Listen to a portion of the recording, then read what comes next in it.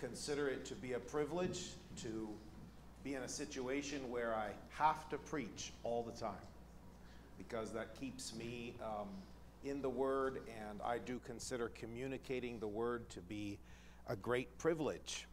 So I'm glad to have the opportunity today. I just want to affirm you young people spending these hours investing in your future through Bible study. God bless you for that. Brother David, thank you for the message. I was very blessed by numerous points, and I affirm that the truth of realizing that I can reckon myself dead because of what Christ did on the cross for me is powerful in the battle that we all face against the flesh. Reckon yourselves to be dead. So thank you for that sharing. I'd like to ramble a little bit this morning, if I can, before getting directly into our profile of kingdom courage for today. I'm not just rambling with no purpose, but a couple of you came to me yesterday and said, Daniel, you said that we should ask God for spiritual sight. And what are some steps that we could take to cultivate spiritual sight? We were talking about Elisha and the servant, and how Elisha's servant saw only the army, whereas Elisha saw that there was an army around that army, and saw themselves not penned in by the Syrian army, but rather on center stage to see God work out His glory. How do we cultivate that kind of spiritual sight? And so I just want to mention a couple of things to you along that line. The beginning of the book of Hebrews chapter 11 tells us that we, as believers, we, as people who believe that God created the earth, we believe that the worlds were formed by the Word of God. And that's just a very basic statement. You go back to the beginning of the Bible, go to the book of Genesis. We believe that God spoke and this world was created. And so Hebrews 11 states it in just a slightly different way, but don't misunderstand the words. We as believers hold to the fact that the worlds were framed or formed out of the Word of God. Are you with me? Then the next verse says, we can draw from this that means that the things which we see and can touch and handle, the physical world, was not made out of things which do appear, because the Word of God is something spiritually visible, but not physically visible. I mean the Word coming from the mouth of God, obviously written down on the pages of Scripture, we can see it, but the Word of God is an invisible force. And we believe that the things which we see were not made out of other things that we can see. This world is not just unique atoms and molecules that God arranged into the visible forms that we see. We believe that underneath all of those molecules and atoms and everything that science tells us about this world, we believe that it was actually formed by the Word of God. Which means that we go deeper than what the rest of the physical world does. When they look at this world, they say, well, let's see what it's made out of. It's made out of these neutrons and electrons and protons and all those things. We go a step further and say, actually, at the very, very basis, it was formed by the Word of God. So if we hold that God created this world through His spoken Word, then we hold that the spoken Word of God is more powerful and is in front of this physical world that we see every day. How do I cultivate spiritual eyesight? Well, a starting point is just to acknowledge that the Word of God is more real, was here first, and is what this physical world was created out of. Am I making any sense there? So this world is created from the Word of God. If this world is created out of the Word of God, then when the Word of God speaks something into my life, which doesn't seem to make sense when I look at the world around me, I, as a believer in the creative power of the Word of God, choose to hold on to what the Word of God tells me about that situation rather than what my eyes tell me about that situation. Does that make sense? So that's a step in cultivating a spiritual eyesight. I simply give honor, and I give honor and respect to the Word of God as being superior to the physical world, since this physical world was created by the Word of God. So that's one point which I think we can pursue in cultivating spiritual eyesight. Secondly, and I'm not saying that this is definitive in any way. These are just two burdens that came to my heart in response to your question. How do I cultivate spiritual sight? Be careful of where you rest your head. And this quote is not original with me. The heart that I'm taking out of it might be, but the quote is not. Beware of where you rest your head. Jacob rested his head on a stone and had visions of heaven. Samson rested his head in the lap of Delilah and lost his sight.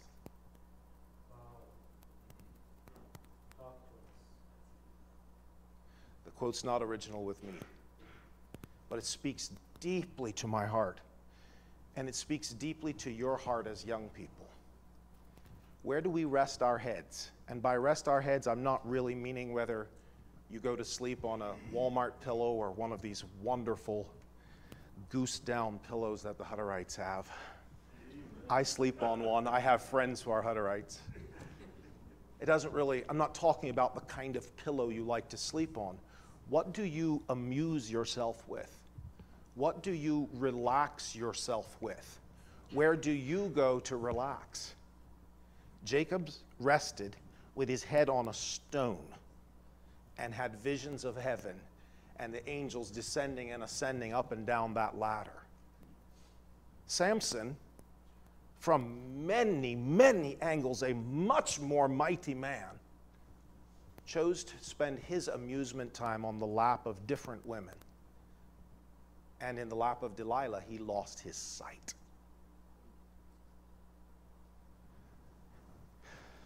I don't think we use this word anymore, but when I was a boy, we used to say, yikes.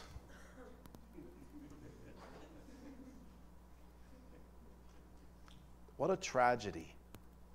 Just what a picture. What a picture of this massive, strong man. I think his power was supernatural. I also think if you would have seen him, he was a big man. This giant of a man with a giant calling and miraculous powers, laying with his head in the lap of a woman. And so clueless to what was going on around him that she was able to literally spin a web of deception around that man that resulted in him losing his eyesight.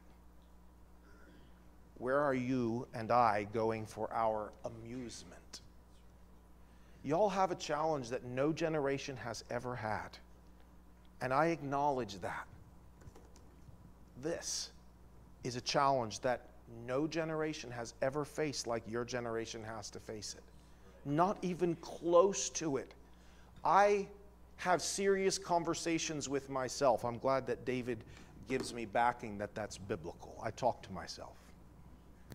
But I seriously ask myself whether I could have lived the life I lived as a 15 to 18-year-old had I had this availability in my life. I really wonder, because I know the kind of temptations I faced and I didn't have this. So if you want to cultivate spiritual eyesight, where you rest your head, where you go for amusement, where you go for relaxation is really important. It could be a place that you rest your head and it gives you eyesight, spiritual eyesight. You see visions of heaven. Or it could be a place where you lose your physical eyesight, like Samson did. Amen. I said I'm rambling a little bit. That's just an answer to the question that was asked yesterday.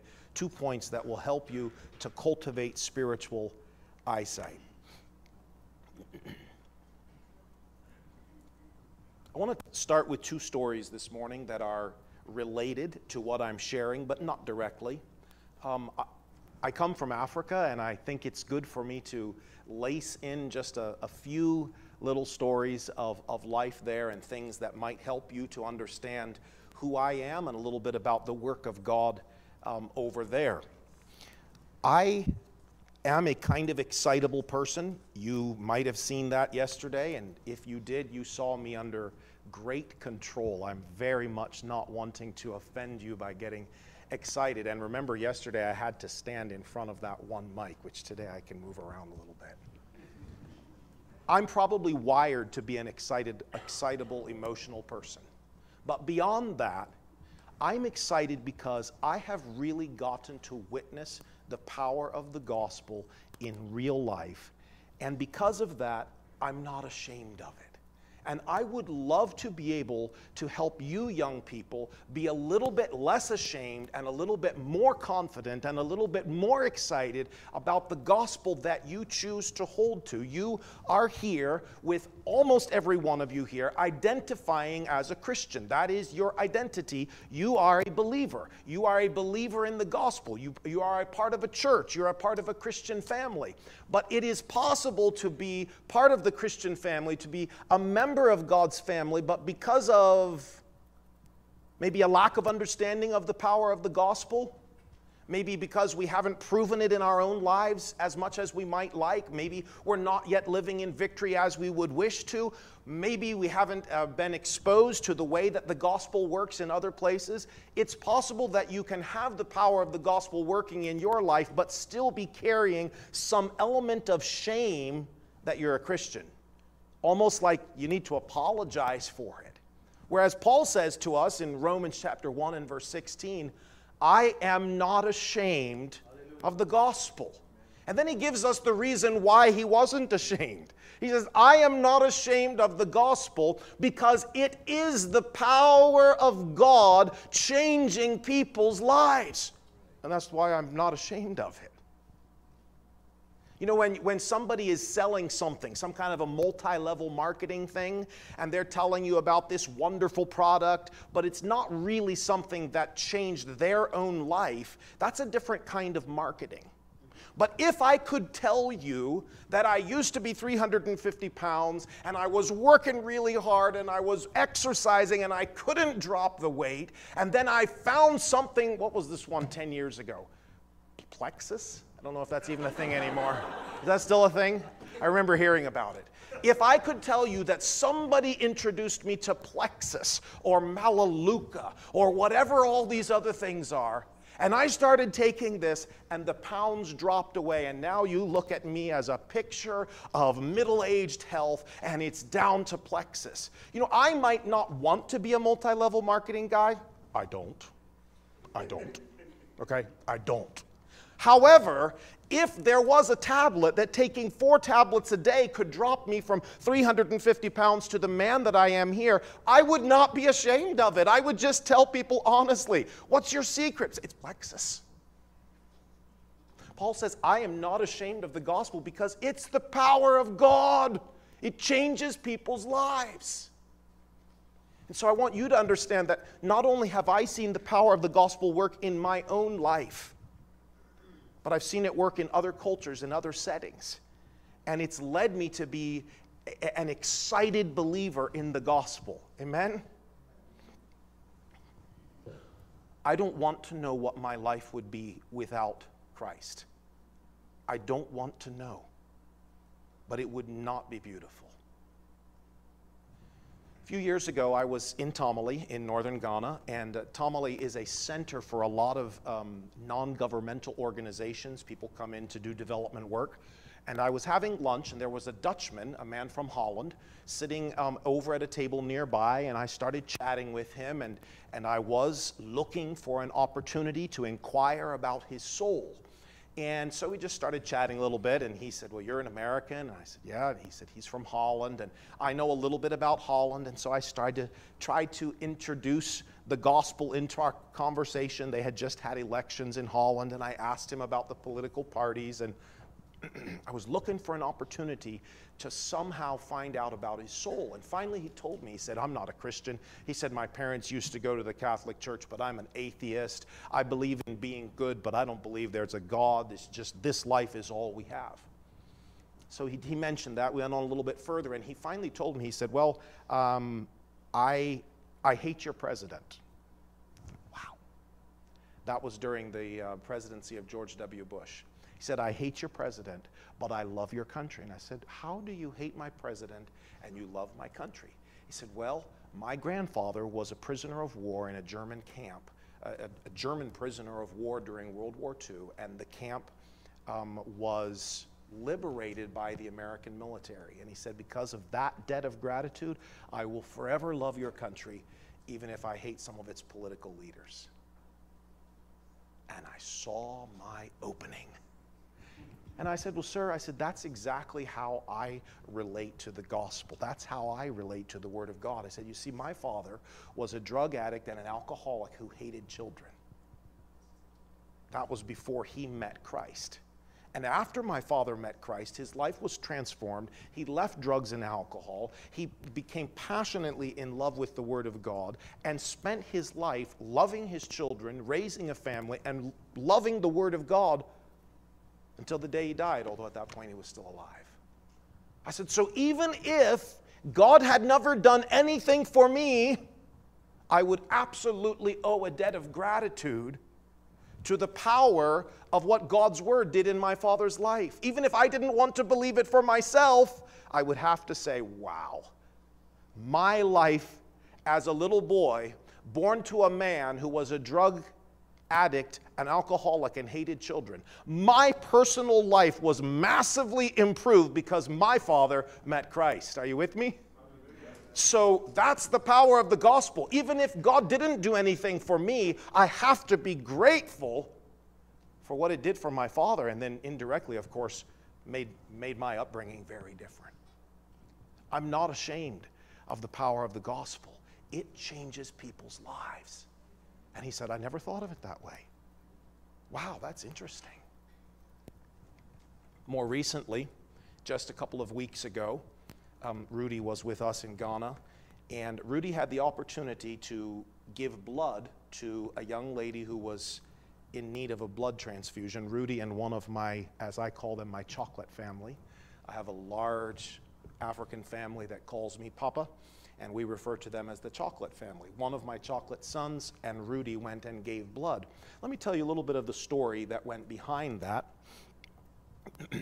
This is a young lady who got sick with typhoid. I don't really believe we have typhoid in the Western world anymore, but it's a type of salmonella poisoning which latches onto the intestines, and if it's left untreated, eventually perforates, think bursts, the intestines, and that person will die rapidly if they don't have surgery. And so the story of this young lady is that she was working in another town learning to be a seamstress. As I said yesterday, she was apprenticing to a tailor madame, and she got sick. And a couple of the girls who were working together in that little tailor shop got sick at the same time, and they sent this young lady back to her parents sick with typhoid. She happens to have an uncle who's a deacon in our church out in the villages.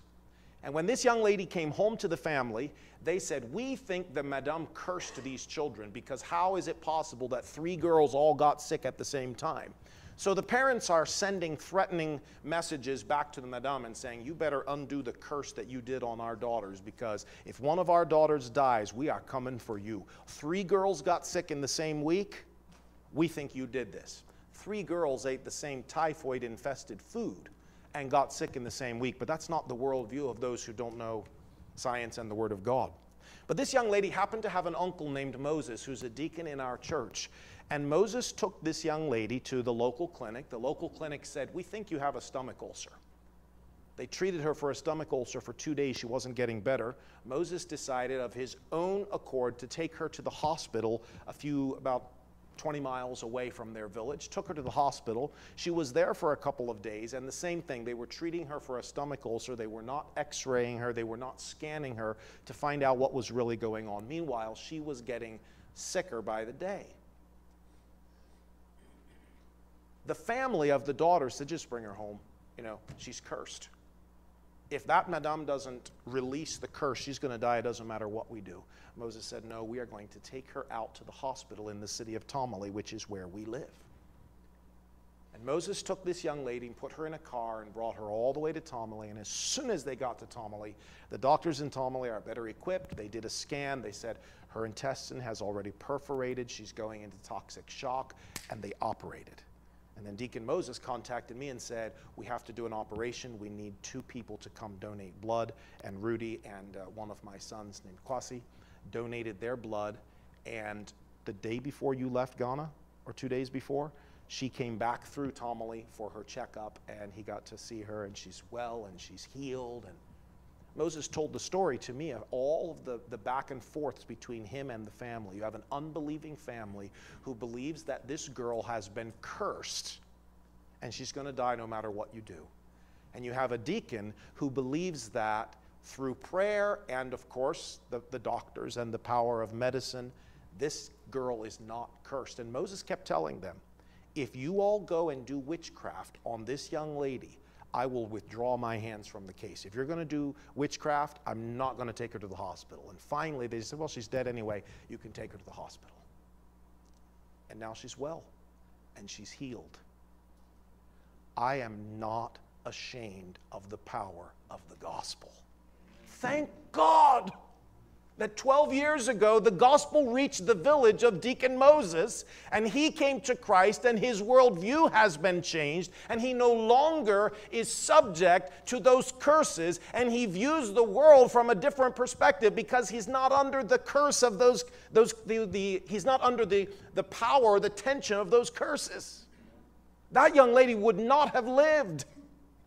When your intestines perforate, you go into toxic shock, you have hours.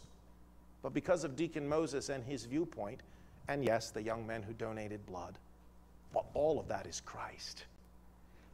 I'm telling you one story. I witnessed this on an almost daily basis in the villages where we preached the gospel starting a couple of years ago. I witnessed these kind of stories every single day where the gospel has come in and absolutely revolutionized the situation. I am not ashamed of the power of the gospel. Oh, what are you doing there in Africa? Doing development work? Actually, I'm preaching the gospel. You're like trying to change their religion? Had somebody sit beside me on the plane. Lady said that. You're not trying to change their religion, are you? Aren't they happy the way they are? No, ma'am, they're not. They're lost. I'm not ashamed. No, I'm preaching the gospel. I truly, firmly believe there's nothing that equals the effect that the gospel has on society. Amen. So I want to encourage you young people, what you have as a believer, what you have as a member of the family of Christ is something that you should not be ashamed of. You should be proud of it. And I do not mean proud in a way that lifts up your face, but proud in a way that stands and says, Lord Jesus, I believe that your gospel is the greatest life-changing force. I thank you for making it available to me, and I pray that you'll use me to make it available to others. That kind of pride. Amen. Let's turn to the book of 1 Samuel and chapter 17. Our profile in Kingdom Courage today is in the life of David.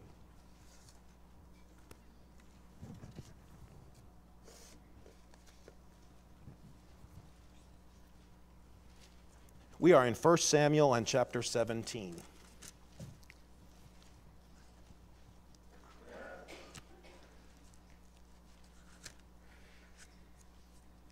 I trust that these narrative, story-based messages will be memorable to you. As a communicator of God's Word, I know that I'm not communicating anything new to you.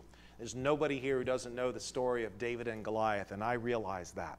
I'm hoping that God shines a light on some new areas of this story in your life so that you take away some new insight and some encouragement from a familiar old story. I believe that we're privileged to have all grown up with the stories of the Bible, you know, in our cribs. I heard my first Bible stories while I was still in the crib. My father started having family devotions early in the morning before he would go to work, and I was in the crib. I have pictures to prove it. I was still in bed. I think it's a wonderful thing that we grew up with these Bible stories. The only possible negative is that these stories sometimes remain as something we tell to our children. Does that make sense? It's like, yeah, I know what that is. That's the story of David and Goliath. That's the story of Noah and the animals. Yeah, that's the story of Mount Carmel. And we relegate some of these Old Testament stories to being something for our children when they have a lot of pertinence to our adult life. So if possible today, I'd like to take that story from your childhood, familiar to you, and bring it into our adult lives and hopefully light it on fire with the help of God so that it will shine a light on our lives. 1 Samuel chapter 17, we're going to read the first 15 verses rapidly. If you will, the first 15 verses of 1 Samuel 17 are like the introduction of the individuals onto the stage for the play that we are about to witness. These first verses introduce the main players. Now the Philistines gathered together their armies to battle, and were gathered together at Shoco, which belongeth to Judah, and pitched between Shoco and Azekah and Ephes-dammim. And Saul and the men of Israel were gathered together and pitched by the valley of Elah, and set the battle in array against the Philistines. And the Philistines stood on a mountain on the one side, and Israel stood on a mountain on the other side, and there was a valley between them. And there went out a champion out of the camp of the Philistines, named Goliath of Gath, whose height was 6 cubits and a span, and he had an helmet of brass upon his head, and he was armed with a coat of mail, and the weight of the coat was 5,000 shekels of brass. And he had greaves of brass upon his legs, and a target of brass between his shoulders. And the staff of his spear was like a weaver's beam, and his spear's head weighed 600 shekels of iron, and one bearing a shield went before him. And he stood and cried unto the armies of Israel, and said unto them, Why are you come out to set your battle in array? Am not I a Philistine, and ye servants to Saul? Choose you a man for you, and let him come down to me. If he be able to fight with me and to kill me, then we will be your servants. But if I prevail against him and kill him, then shall ye be our servants and serve us. And the Philistines said, I defy the armies of Israel this day. Give me a man that we may fight together. When Saul and all Israel heard those words of the Philistine, they were dismayed and greatly afraid. Now David was the son of that Ephrathite of Bethlehem, Judah, whose name was Jesse, and he had 8 sons. That's who David was. He was the son of that Ephrathite. Just the son of that Ephrathite, you know. And the man went among men for an old man in the days of Saul. And the 3 eldest sons of Jesse went and followed Saul to the battle. And the names of his 3 sons that went to the battle were Eliab the firstborn, next unto him Abinadab, and the third Shammah. And David was the youngest, and the 3 eldest followed Saul. But David went and returned from Saul to feed his father's sheep at Bethlehem. And we'll stop there. Previous to this, David has been introduced into the royal palace. He's the young man who plays the harp for Saul. But it says here that he had returned back from Saul, possibly because his 3 brothers needed to serve in the army. And so his services were needed back taking care of the sheep. He had returned from Saul and gone back to take care of the sheep. It was not entirely uncommon for armies in those days to face off sort of at a deadlock across a no man's land, and someone could propose, how about if we settle this rather than thousands on each side dying, what if we settle this through a duel? And if both sides would agree that they would support the way that the duel ended, and they would acknowledge the winner of the duel and acknowledge that army as the winner, then a lot of bloodshed could be saved. And so what Goliath was doing was not entirely uncommon. It's just that Goliath was so much more imposing than your average person who would call for a duel. I want to highlight here in this first setting that Goliath identifies the armies of Israel as the servants of Saul. Just remember that. That's pretty important. He says, I am the Philistine, and you all are here as the servants of Saul. Saul was the first king that Israel had ever had. This was the first time that you could have possibly said the armies of Israel are the servants of a man. But Goliath says, you all are here as the servants of Saul. Just choose a man and let him come out and fight. So now we are in verse 16, and we read, and the Philistine drew near morning and evening and presented himself for 40 days. Can you imagine the effect that that had on the frame of mind, the psychological war that's going on here? 40 days and nights this man comes out and just wears down the hearts of the Israeli army. Verse 17, and Jesse said unto David his son, take now for thy brethren an ephah of this parched corn and these 10 loaves, and run to the camp to thy brethren, and carry these 10 cheeses unto the captain of their 1,000, and look how thy brethren fare, and take their pledge. Now Saul and all the men of Israel were in the valley of Elah fighting with the Philistines. And David rose up early in the morning and left the sheep with a keeper, and took and went as Jesse had commanded him. And he came to the trench as the host was going forth to the fight, and shouted for the battle. For Israel and the Philistines had put the army in array, the battle in array, army against army. And David left his carriage in the hand of the keeper of the carriage, and ran into the army, and came and saluted his brethren. There's actually a lot of details in this story. I wish we could go through all of them. But here he is. He arrives right at that point in the morning where Goliath is coming out, and he gets to witness this in the first hand. And as he talked with them, his brothers, behold, there came up the champion, the Philistine of Gath, Goliath by name, out of the armies of the Philistines, and spake according to the same words. The next 4 words are our first point. And David heard them. And David heard them. Our first point is that David heard differently. David heard differently.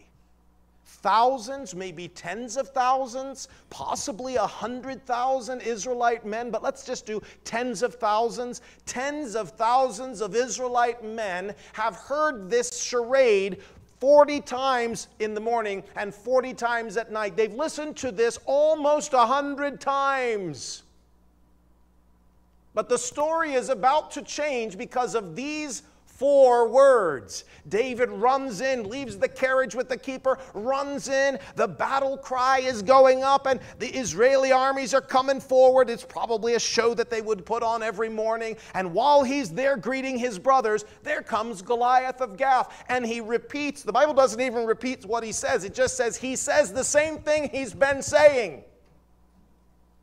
But something is different this time round. David heard them. Oh, I'd like you all to be different. David heard differently. And David heard them. Saul had heard them. Eliab, Shammah, his brothers, the captains, all the military men, the strong ones, the old ones, the young ones, they'd all heard it. Day after day. Eroding their confidence, eroding their valor, eroding their courage, eroding their faith. But this time, David heard them. Wow. I'd love for a generation of Christian young people to stand up who would be able to see and hear things that others have seen and heard. Maybe even their parents have seen and heard. Christendom has seen and heard, but they hear it. And it's such a milepost that it gets noted in Scripture, and David heard it. Why on earth would Scripture note that? Of course David heard it, right? Of course he heard it. He's standing with his brothers. But the Scriptures note, and David heard it. David heard differently. And all the men of Israel, when they saw the man, fled from him and were sore afraid. So sort of the picture I get here is that every morning, I don't know for sure, but every morning these two armies would come down from their hilltops and kind of make a rush at each other, and probably banging drums and blowing horns and trumpets, and they would all march toward each other shouting their battle cries. And then in the midst of that, Goliath of Gath would stand up and start insulting the armies of Israel. And that would be the end of the military display. That would be the end of, here we are. When the men of Israel heard it, they fled. When the men of Israel saw him, they fled and were sore afraid. Okay, how many times has this happened? Here he comes out again, and here we are running again. My, you want to talk about ruining the morale of your army. Let's do this every day. Every day we go out here. Here we are. Here we are. We're the armies of Israel. And every day that man stands up and starts his nonsense. And as soon as he starts talking, all the men of Israel are sore afraid. And they start running away. And you just keep repeating this day after day. David heard differently. Not only David heard differently, he saw differently. And the men of Israel said, have you seen this man that has come up? Surely to defy Israel is he come up. And it shall be that the man who killeth him, and the king will enrich him with great riches, and will give him his daughter, and will make his father's house free in Israel. And David spake to the men that stood by him, saying, what shall be done to the man that killeth this Philistine? Could I please see a parade of King Saul's daughters? Did you say one of the king's daughters is on offer? Which of his daughters is it?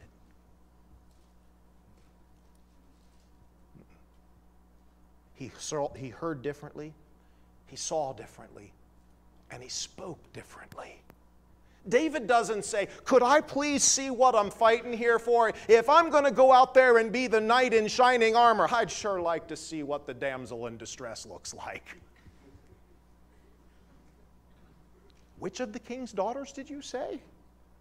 David spake to the men that stood by him and said, what shall be done to the man that kills this Philistine and takes away the reproach from Israel? David's not thinking about himself. David didn't say, did you say I'm going to be tax-free? That would really help my investment strategy. Did you say I get to marry one of the king's daughters? That would sure be a bump up in life. He says, what's going to be done to the man who takes away this reproach from Israel? For, a little of his logic, for who is this uncircumcised Philistine that he should defy the armies of the living God? Nothing in David's words about who is this man who's talking against the servants of Saul. He says, who is this man that he's defying the armies of the living God? David saw differently, and he spoke differently. All the men of Israel saw that man and took off and ran day after day. What an embarrassment. Can you imagine all these men running day after day away from this giant?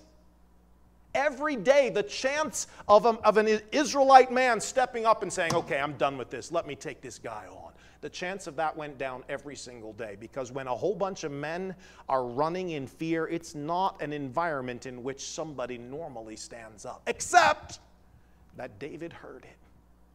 And David immediately realized this is really not a battle of size. This is really not about how gigantic Goliath of Gath is and how large the largest Israelite man is.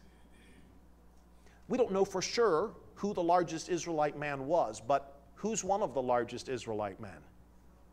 King Saul. The Bible says he was head and shoulders above everyone else. So if you're head and shoulders above everyone else, Saul was already a big man. And the people answered him, verse 27, and the people answered him after this manner, saying, so shall it be done to the man that killeth him. Verse 28, and Eliab his eldest brother heard when he spake unto the men. And Eliab's anger was kindled against David. And he said, why camest thou down hither? And with whom hast thou left those few sheep, David? Where did you leave those few sheep? Don't think that you're like a mighty man in any way, David. You're not even a mighty shepherd, okay? Where did you leave those few sheep? In the wilderness? I know thy pride and the naughtiness of thy heart, for thou art come down that thou mightest see the battle. Every David has an Eliab. Every David has an Eliab. It might not be your own blood brother. But anytime a David stands up and says, God is going to intervene in this situation, there will be a big brother somewhere who will say, yeah, I know what you're doing. I can see right through this game. You're just thinking you're going to be the big shot on the stage here. You think, really, you're the guy? David said, what have I now done? Verse 29, what have I now done? Is there not a cause? David was motivated differently. Eliab spoke as a man would, from a physical man's perspective. He's like, I know what you're doing, David. You're a young man. Every young man wants to come down and see the battle. I know what you're doing. You're just down here. You abandoned those few sheep that you're supposed to be taking care of, and you're down here because you want a little drama and excitement. You came down here hoping to see something neat to go home and tell all your pals. I know why you're down here, David. David said, excuse me. What did I do? Is there not a cause? I wonder how much of God's glory is being held back because we are afraid of people thinking that we're spiritually proud. Spiritual pride is a grave danger. But if you decide to involve yourself in ministry, God will take care of the pride. There's something about running towards an oncoming giant that will deal with your pride. Or there's something about kneeling down at that brook to pick up 5 smooth stones when you're looking at a telephone pole for a spear. Something about that will deal with your pride. I'm speaking seriously now. The Anabaptist people have a tremendous fear of pride. It is something unique to our people. I'll include myself. It's something unique to the Anabaptist people that we are terrified of being spiritually proud. Spiritual pride is something you should be concerned about. But don't let it stop you from standing up for the glory of God, because that priority supersedes the others. And if you become active for God's glory, the elements of human pride that are in you will be melted away by the struggles and challenges you go through. And it happened in David's life. If there was a little bit of showmanship in David, it got chased out of him while he ran up and down through the wilderness, chased by the king that he had served. Okay? Don't let the thought of, maybe people will think I'm proud, make you not step up. You step up for the glory of God and ask God and trust God that He will help you with whatever pride might be motivating you.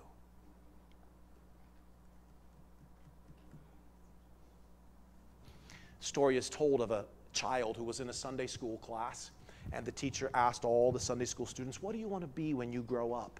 And they got around the circle to this one little boy, and the one little boy said, I want to be a returned missionary when I grow up. I want to be a missionary on furlough.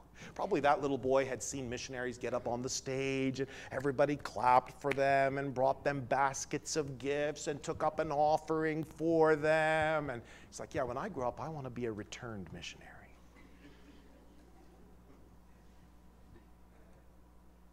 I've actually had a lot of people, an absolutely stunning number of people in my life say to me, I'm concerned that with all the praise and success you have, that you could be caught up in pride. And I've said to those people, you know, you only see me when I'm here where people might respect me.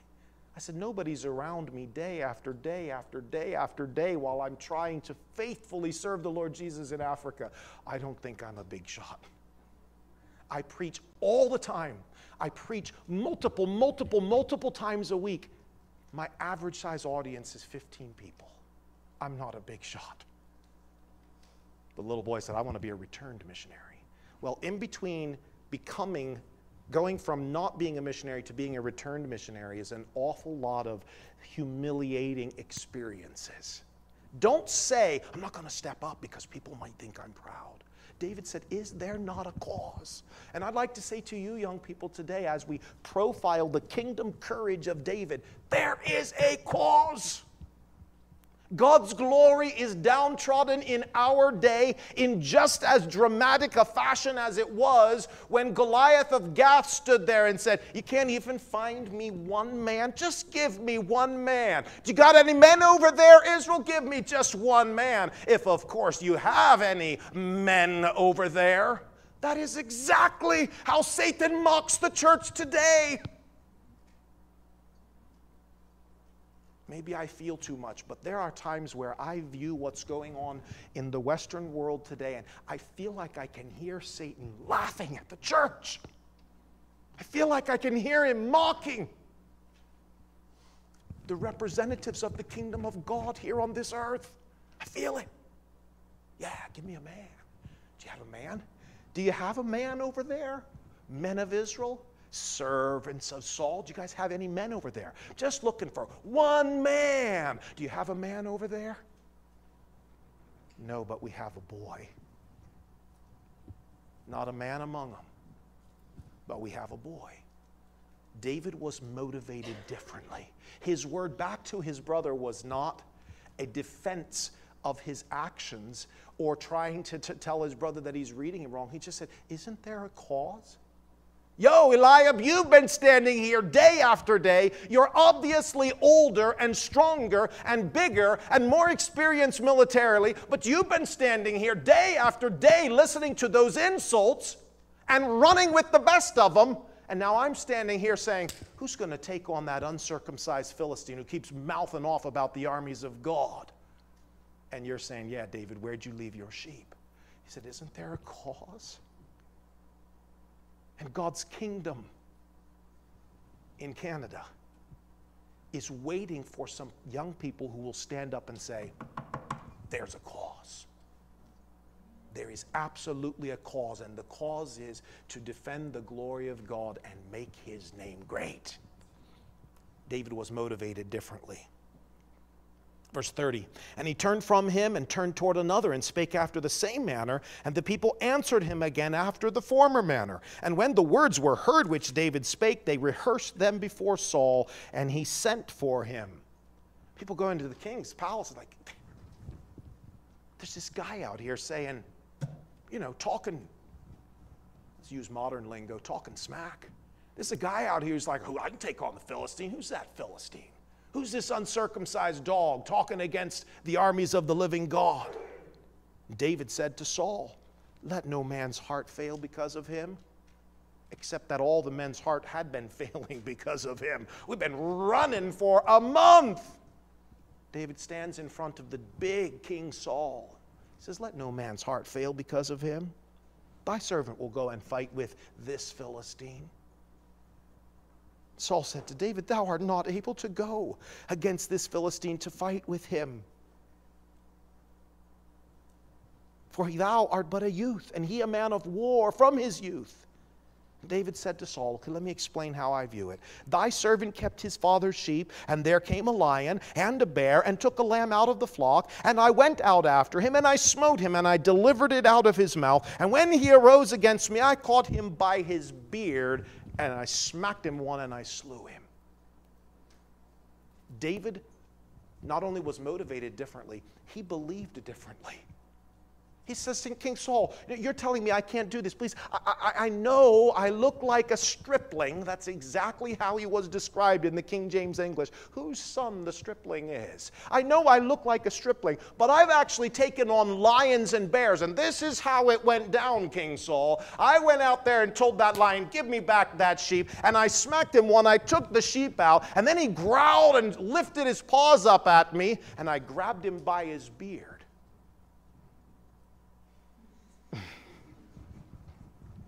Wow. Thy servant slew both the lion and the bear. And this is where his different belief system comes out. This uncircumcised Philistine shall be as one of them. Because I really got this grab the beard and smack him on the face thing down, King Saul. No. This giant is going to be like one of those animals, because when a human being stands in the face of the Almighty God and mocks him, that human being becomes an animal. When a human being stands in the face of his Creator and defies him, that human being is just another animal. David believed differently. David understood what was going on was a kingdom face-off. It was not the Philistines against the servants of Saul. It was the armies of the living God versus everyone else.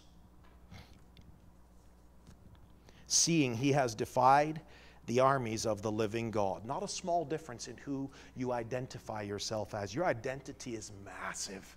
You go out there day after day as the servants of Saul. You know, it's that King Saul's got to feed us out here because we're servants of King Saul, fighting for King Saul. You go out there as the servants of King Saul. When Goliath of Gath stands up, you're going to be running the other direction. David did not see himself or the others as the servants of Saul. He said, these are the armies of the living God.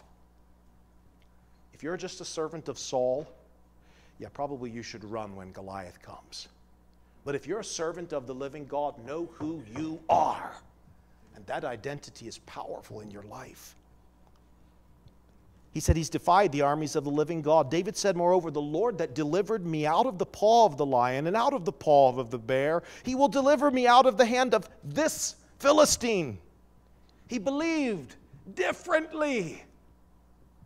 And Saul said unto David, go, and the Lord be with thee.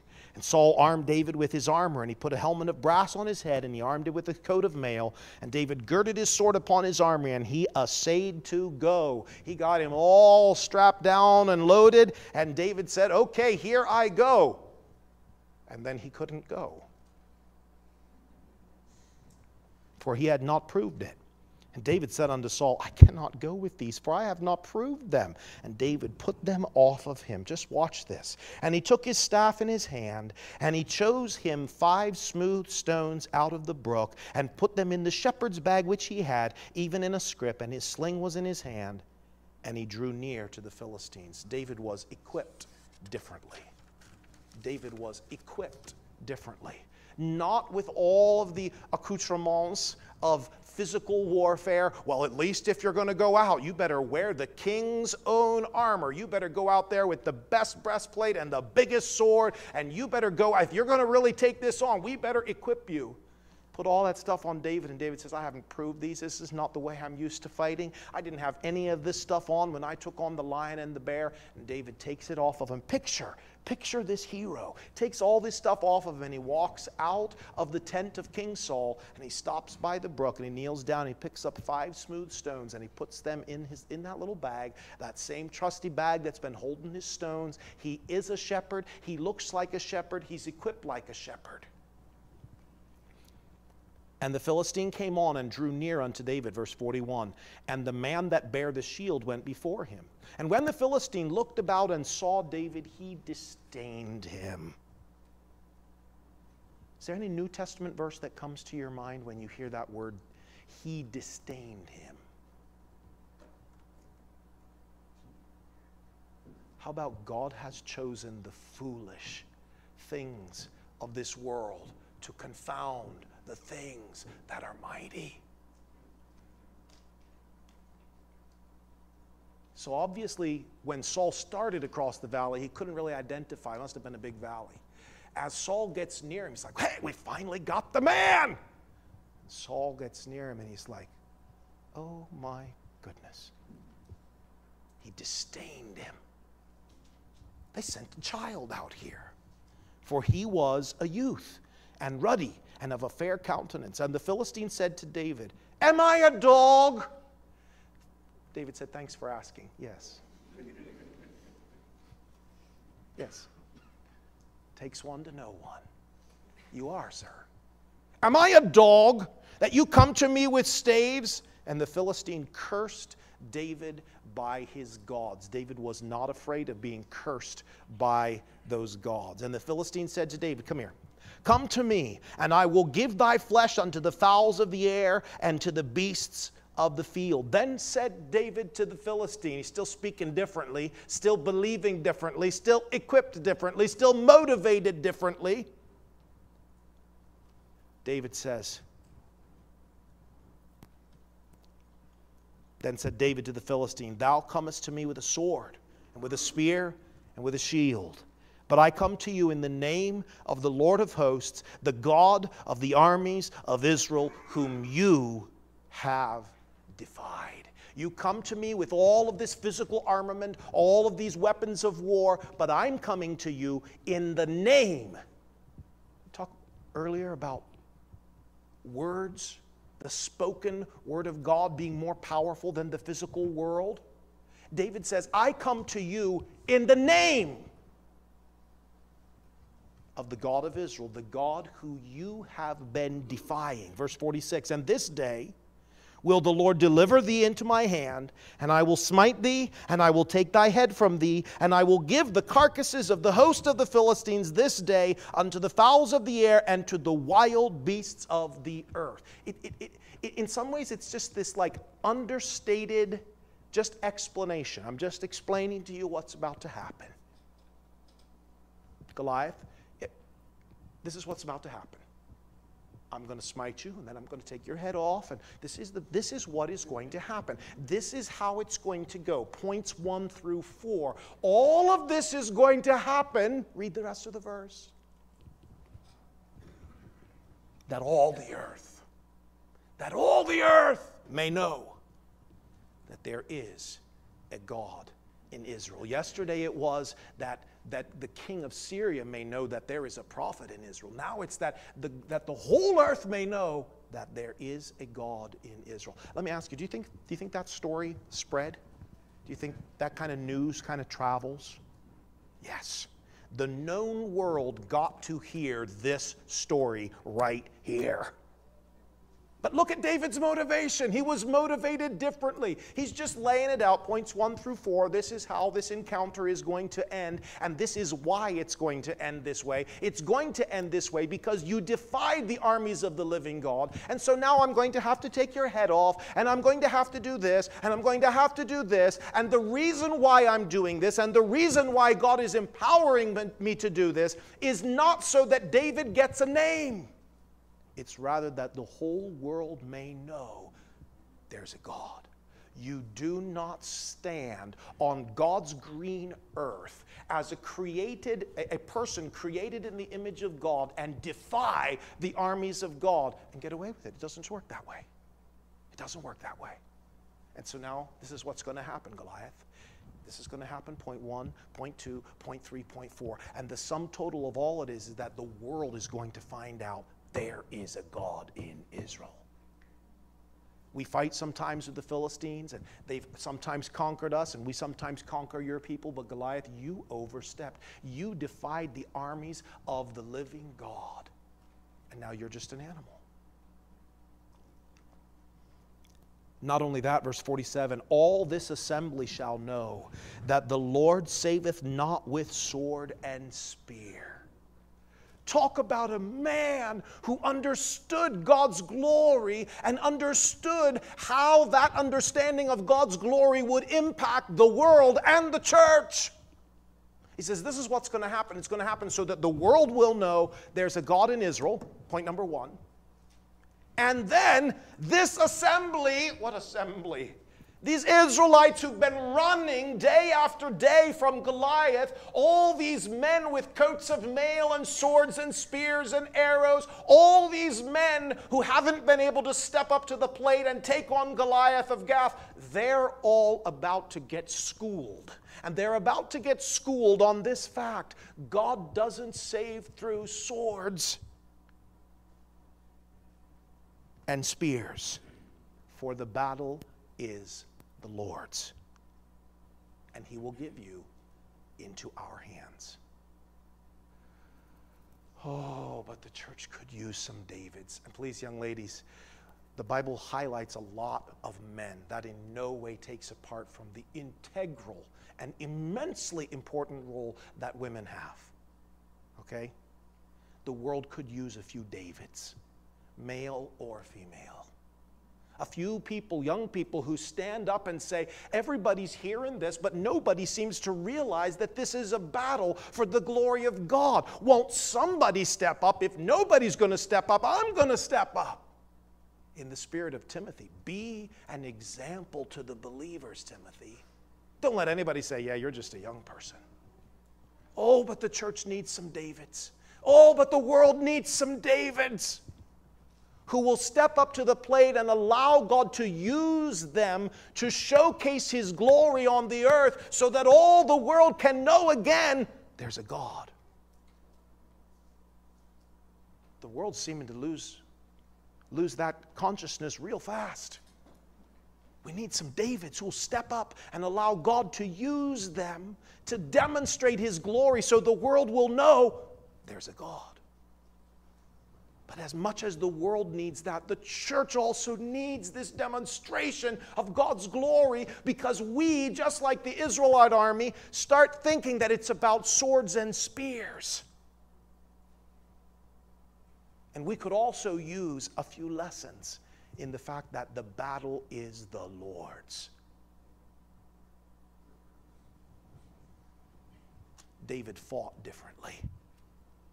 Verse 48, and it came to pass when the Philistine arose and came and drew nigh to meet David, that David hasted and ran toward. I don't think the Bible wastes words. The Israelite men had spent their days hasting and running away from. Now David hastes and runs toward. Maybe I should have put a point in there. He runs differently. Instead of running away, he runs toward. My, but we need some people who will face the enemy in that spirit. He ran toward. And David put his hand into his bag and took thence a stone, and he slang it. And he smote the Philistine in his forehead, that the stone sunk into his forehead, and he fell upon his face to the earth. So David prevailed over the Philistine with a sling and with a stone, and smote the Philistine and slew him. But there was no sword in the hand of David. Scripture doesn't want us in any way to misunderstand what just occurred here. Don't want somebody to tell the story down the road and say, well, he had Saul's sword. No. There was no sword in the hand of David. Therefore David ran, stood upon the Philistine, and took out his sword, and drew it out of the sheath thereof, and slew him, and cut off his head therewith. And when the Philistines saw their champion was dead, they fled. And the men of Israel and Judah arose and shouted, oh God, give us some Davids that could make the church shout again. Amen.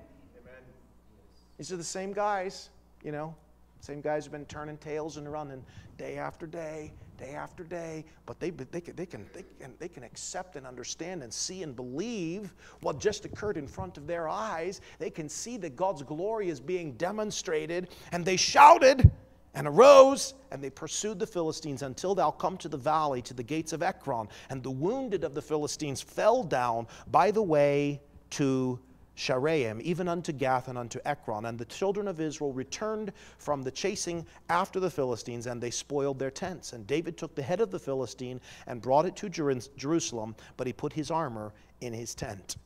And when Saul saw David go forth against the Philistine, he said to Abner, the captain of his host, Abner, whose son is this youth?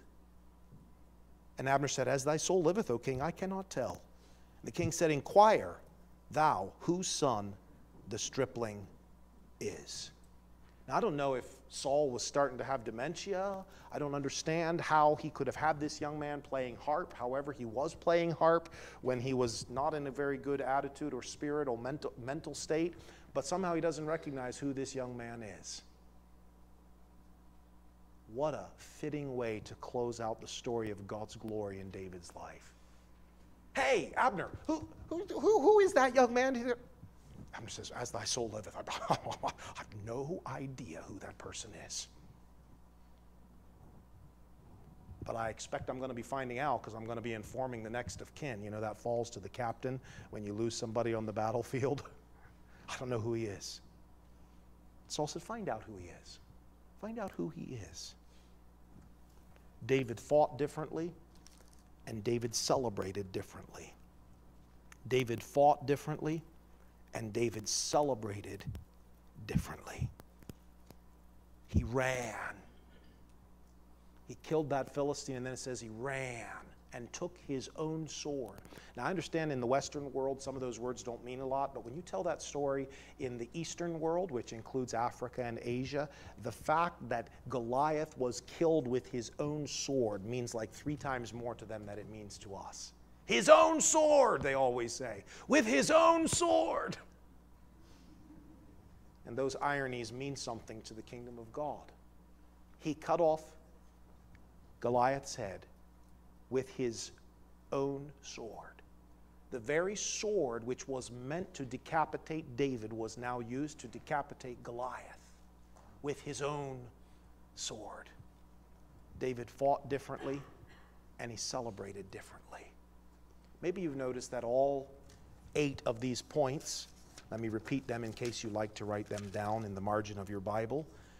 David heard differently. David saw differently. David spoke differently. He was motivated differently. He believed differently. He was equipped differently. He fought differently, and he celebrated differently. Maybe you notice the word different. It's in every single one of those points. This profile in kingdom courage, this young man sets an incredible example of living a different kind of a life. And I really believe David was on par with all of y'all. I don't think it would be highlighted in Scripture if David was my age. I think David was a very young man. And yet David, while being a young man, had had enough of experience with God in the wilderness with the sheep that he was able to walk into an encounter that tens of thousands of Israelite men saw only physically. And David walked in and saw it as a battle between the kingdom of darkness and the kingdom of light. He saw it as an opportunity to stand up for God's glory, and he did. I want you all to be different from this world. Be different. See things different. Hear things different. Respond differently. Be motivated differently. Fight differently. The church for you doth wait. The world waits to finally have another demonstration of the glory of God so that the world will know that there is still a God. And the church waits because the church could use a few more demonstrations of God's power and a little bit of reminder that it's really not about the size of spear and the size of sword and the height of the person. It is God's holy irony that he loves to use the things which the world disdains to take them on. Those things that are weak, those things that are not, to bring to naught those things that are. And that's the story of David and Goliath. It's an Old Testament story, but those New Testament verses absolutely apply. God does it for his glory. Do not look at your age. Do not look at your height.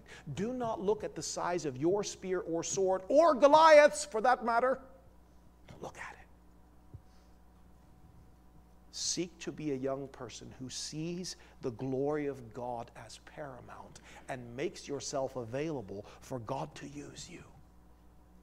That is our profile in Kingdom Courage from the life of David. Let's bow down our heads.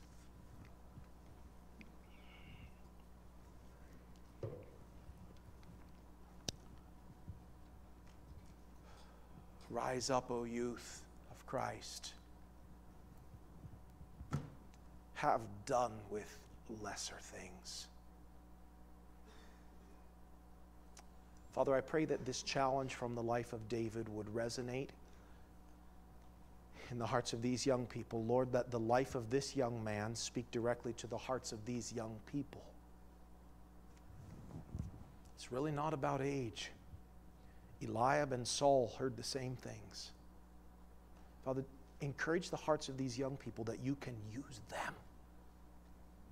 Encourage them, Father, that they can walk into situations that other believers have looked at as lost causes. They can step in there and say, somebody needs to fight for God's glory right here. Oh, Father, I pray that you'd make them different. Make them unique. Make them uniquely yours. May all the world see that they've been with Jesus. May all the world see that they have their eyes set on a different kingdom. I pray that you'd use them, Lord. Use them to show the world that you still exist. And use them to teach us, the church, that it's not about sword and spear. Father, we thank you for recording this story.